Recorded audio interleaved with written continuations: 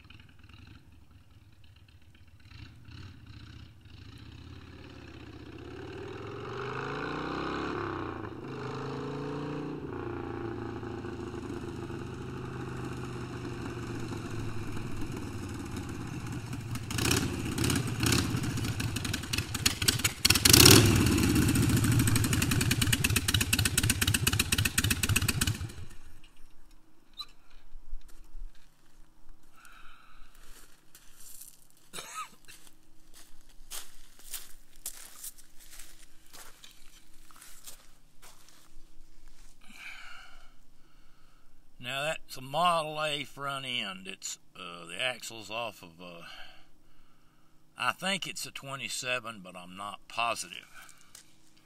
Now the thing about this machine is guy built it for a show bike, but he never rode it. I ride it every day. I've had it for about a year and a half. I've done a great deal of modification to it over that year and a half. It's not a whole lot like it was when the guy originally built it. Let's see if I can move this camera, which involves moving the whole damn computer.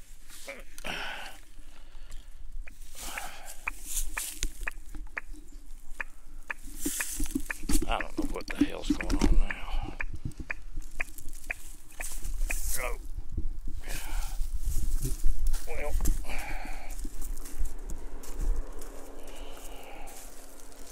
This might not be a great video.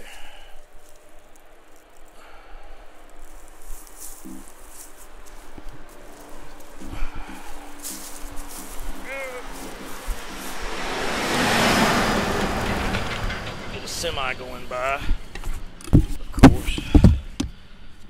I'm trying to do all this crap.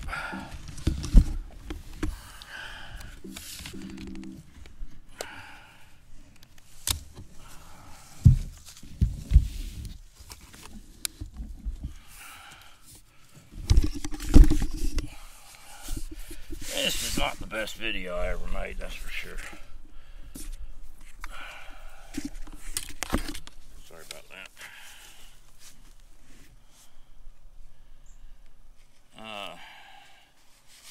It got the name Death Wish after it tried to kill me a couple of times. Piece of the A-frame broke right down here.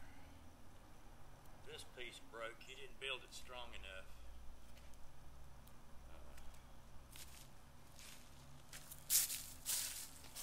I replaced everything he built. He used 1/8 steel. I replaced it with 3/8. He had it bolted together. Replaced that with welds. I made these pieces here. He had some kind of shocks on here that did not function.